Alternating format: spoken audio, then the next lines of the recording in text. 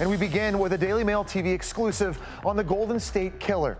As information emerges about how the suspected serial rapist and killer is spending his days in jail, new details about his life are also being revealed.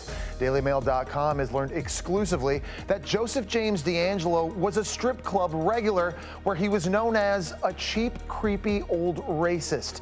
Chris Spargo now starts us off in our New York newsroom with more. So Chris, what can you tell us about DeAngelo? Well, Jesse, DailyMail.com can now exclusively report that the father of three was a regular at Gold Club Centerfolds, which is a strip club in Rancho Cordova, about 12 miles from his home in Sacramento.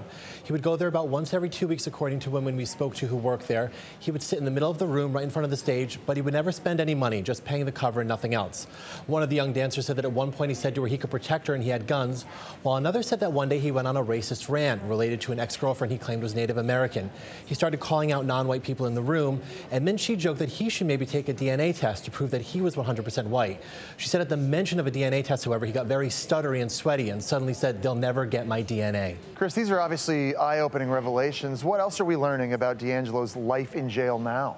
Well, right now he's being kept alone in a cell because of the notoriety of his case, and he's had no visitors whatsoever. So it's been a pretty lonely existence for him there as he awaits the next sentencing phase of his trial. Okay, Chris Spargo in New York, thank you.